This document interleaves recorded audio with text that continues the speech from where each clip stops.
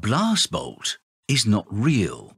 He was artificially constructed by Binet in 2018, created for the sole purpose of keeping the Getting Over It community in check, no matter the cost.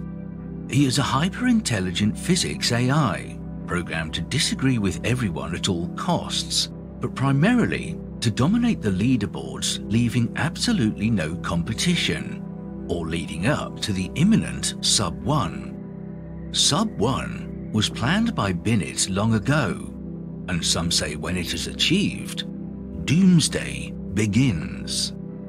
Blastbolt is but a ticking time bomb, and it is too late to defuse. The end times are upon us.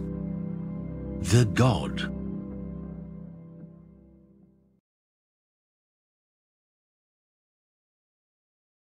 Blast